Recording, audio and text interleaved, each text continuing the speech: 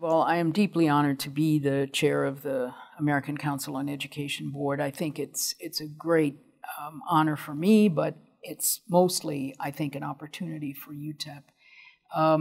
It is a national platform, a very big national platform, and I think having my name associated as chair of the board will offer us a lot more visibility in national circles than we've had before. And I think what it really gives us, or gives me, is an opportunity to articulate the role of public universities in the 21st century United States and the tremendous responsibility we have to ensure that we educate the next generation of Americans. And they are a very different population than the population that most universities have traditionally educated.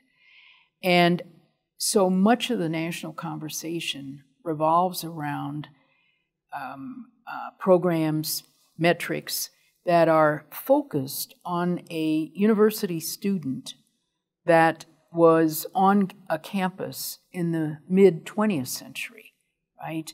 Residential, went off from home with a suitcase to a campus to reside in a dormitory, and spent 4 years with a cohort of students, graduated together 4 years later, and went off and did nice things.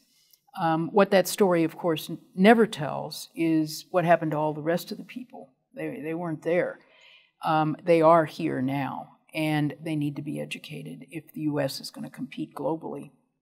And so I think what ACE offers me is a chance to articulate the fervor of my passion about this, because I think it's extremely important for this country that we not write off the fastest growing segment of the U.S. population because we fail to provide that segment of the population with the educational opportunities that they deserve and have every right to expect. So I think it'll be a wonderful opportunity to talk about what higher education, the directions in which higher education needs to go.